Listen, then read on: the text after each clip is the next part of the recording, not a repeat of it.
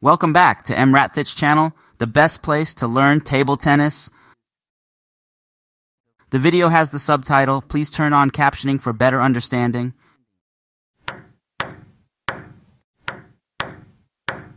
Zhang Jike Masterclass number 3. Hello, I'm Coach EmRatThich. Today I will translate the masterclass of Zhang Jike Lesson 3. How to develop the feeling on the ball. The video explained by Zhang Jike, voiceover by Coach EmRatThich. I am Zhang Jike. Welcome to my table tennis masterclass. Translated by Coach EmRatThich.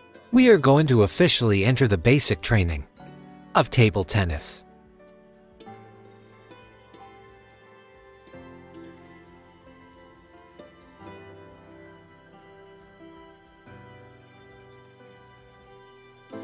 It's not just table tennis. Do anything.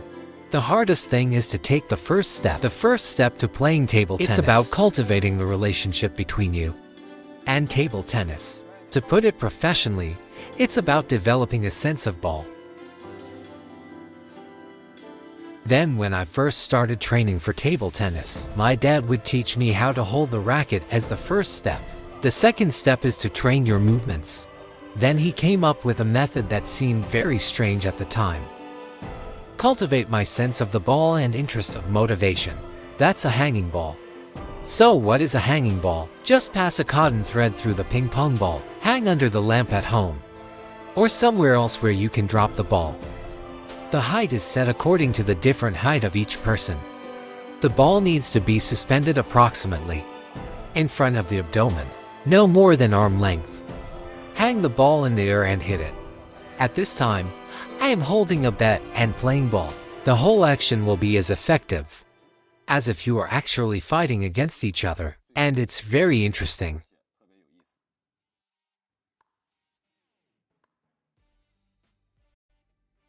While playing hanging ball, your entire movement will be closer to actual combat. The first is to hold clapping hands. You can follow the actual game situation. Find a way to hold the racket that is relatively comfortable for you. There are two traditional methods of holding the racket. One is a pen hold grip. One is a shake hand grip. My way of holding the racket is shake hand. Point your index finger straight against the back of the racket. Hold the paddle with your thumb and 3 other fingers. When some people are playing ball, the grip will be relatively tight, but my grip is relatively loose. In this way, during the long training process, your hands will not be too tired. Secondly, it will facilitate our training and competition. Switching between forehand and backhand, flexibility will be higher. You can take a look. I've been playing for nearly 30 years. There are almost no calluses on my hands. This may be because my grip is loose.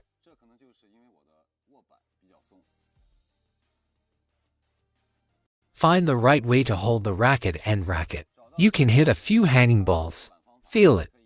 You need to feel and control your own power.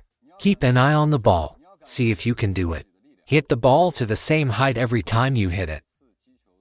You must know that table tennis is a small ball sport. Keep the ball under your control is the goal you want to practice. At the same time, the center of gravity of the body should be relatively low. You can't play ball straight up. This is faulty muscle memory. When I was playing hanging ball, what my dad pays attention to is the standardization of my entire batting action. Because when I was young, it was difficult to fix my playing movements. To put it bluntly, there is no muscle memory. Also, look at my racket. The hitting points are basically concentrated in one location, probably in the middle of the racket or a little higher, because the racket feels relatively good here. We keep this practice. It can also improve your hit rate and batting quality. When you are practicing drop ball, you can also hit close first and then hit far. No speed required. Improve your speed under the premise of stability. The more you hit, the better. You can start with the forehand. Then practice your backhand. The method is the same, whether you are a beginner or have some basic experience. How many days do you play hanging ball at home? Your ball feel and ball skills will definitely get better and better. This is the technique I used when I first started learning football. When taking a rest after playing hanging ball, I will also practice throwing the ball. The advantage of playing ball is that it is not restricted by the venue. You can start practicing at any time by controlling where the ball lands. It can also improve your concentration and accuracy.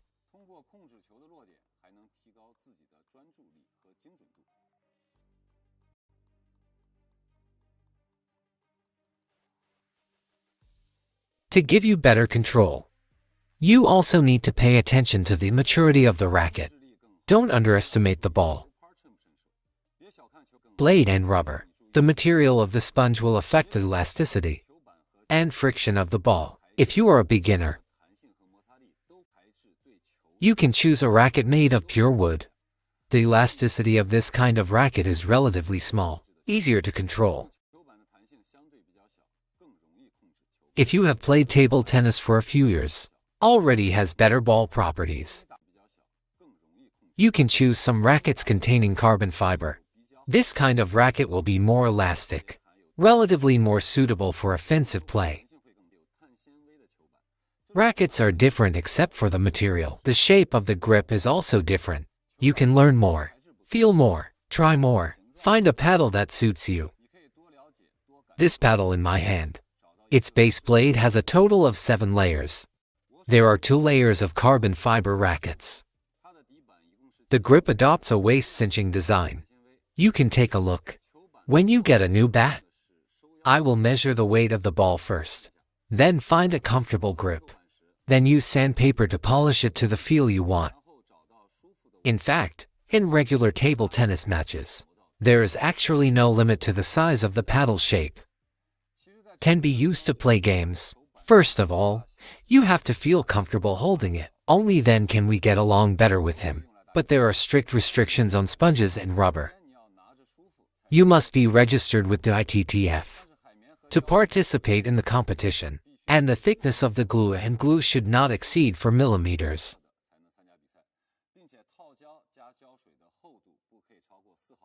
The above is the first lecture of our table tennis course. I introduced you to the racket. Understand the grip. I'll also tell you how I started practicing table tennis. Before going to the next lecture, you need to pick up your racket first. See you in the next class. The next video can be found on PingSunday.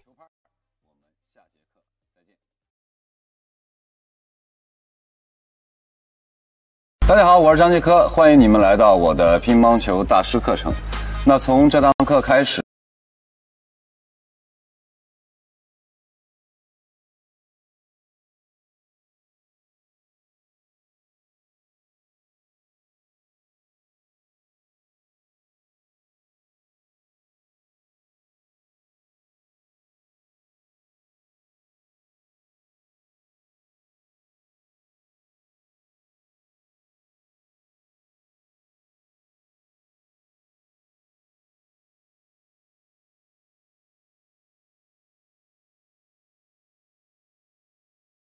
那我在刚开始进行乒乓球训练的时候，我爸第一步会教我握板，第二步是训练击球动作，然后他想了一个在当时看起来非常奇特的方法，培养我的球感和兴趣，那就是打吊球。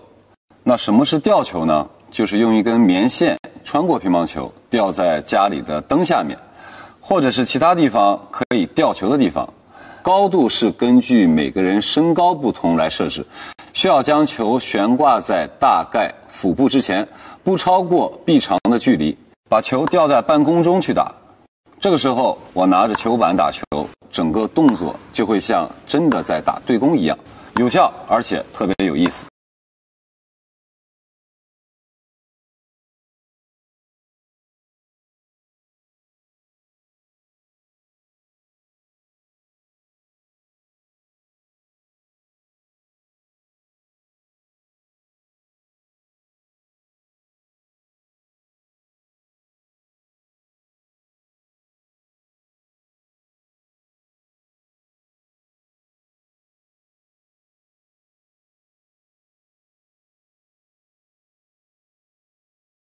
和其他3根手指握住球板，有的人在打球的时候握板会相对比较紧，但我的握板相对比较松，这样一来，在长时间的训练过程中，手都不会过于疲劳。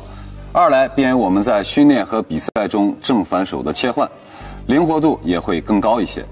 你可以看一下，我打了近30年的球，手上几乎没有什么茧子，这可能就是因为我的握板比较松。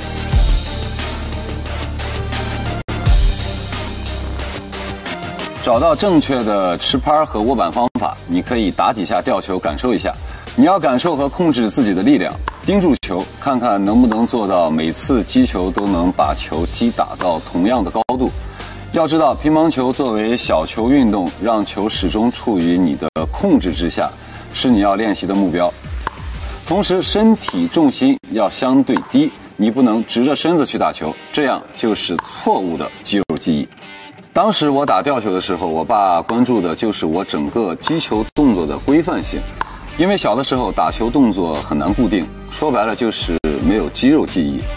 另外，你看我的球拍，击球点基本都集中在一个位置，大概在球拍中间或者往上一点的位置，因为这个地方球拍的感觉相对比较好。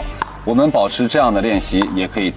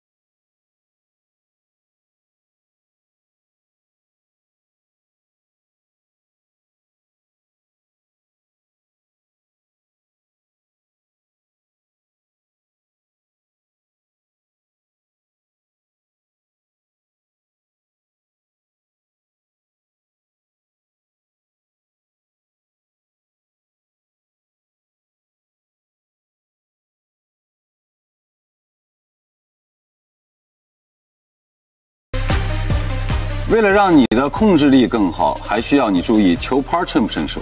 别小看球板，球板和胶皮海绵的材质对球的弹性和摩擦力都会有影响。如果你是初学者，你可以选择纯木材质的球板，这种球板的弹性相对比较小，更容易控制。如果你打过几年球，已经有比较好的球性，就可以选择一些含有碳纤维的球板，这种球板弹性会更大，相对更适合进攻性打法。球板除了材质不同，握把的形状也不一样。你可以多了解、多感受、多去尝试，找到一个适合自己的球板。我手中这副球板，它的底板一共是7层，有2层是碳纤维。球板的握把采用的是收腰的设计，大家可以看一下。当拿到一副新球板时，我会先测球板的重量，然后找到舒服的握把，再会用砂纸去打磨到自己想要的感觉。其实，在正规的乒乓球比赛中，球板形状的大小其实并没有限制，都可以用来打比赛。首先，你要拿着舒服，才能更好的去跟它磨合。但是海绵和胶皮是有严格限制的，必须是国际乒联注册的才能参加比赛，并且套胶加胶水的厚度不可以超过4毫米。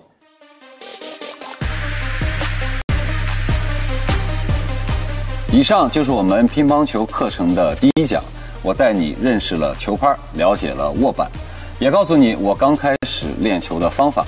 在进入下一讲之前，你要先拿起你的球拍。我们下节课再见。Read more about table tennis on my blog, PingSunday.com. Get free ebook and coaching advices. See you in the next video.